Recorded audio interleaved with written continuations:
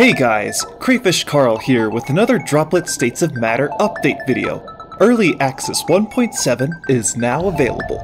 Key features include a graphical and musical rework of Waterworks, a level found in the same hub world as Bonsai Bathhouse. Waterworks is one of the oldest levels ever created for the game. It served to prototype the great obstacles that all states of matter except for ice form can pass through. Early in development, I decided this was an important feature to have working, as it had to be integrated with the core collision handling of the whole game.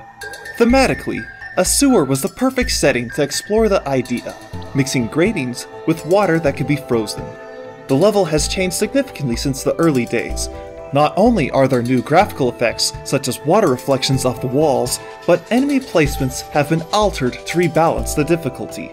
The level was in need of more aggressive underwater enemies, so a squid that chases you was added.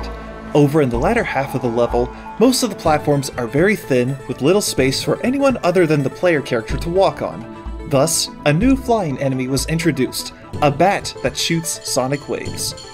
In other news, I've changed the tutorial in response to player feedback. Several new hints were added to better clarify certain aspects of the game.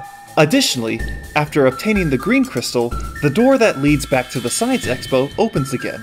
That way, you can now go back and check to see if you missed any atoms in that area before moving on to Helium Valley.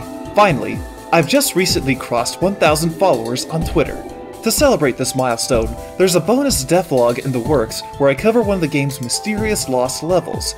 If you want to hear the full story on that, be sure to subscribe to my YouTube channel so that you don't miss the video when it comes out. And with that, thank you for watching.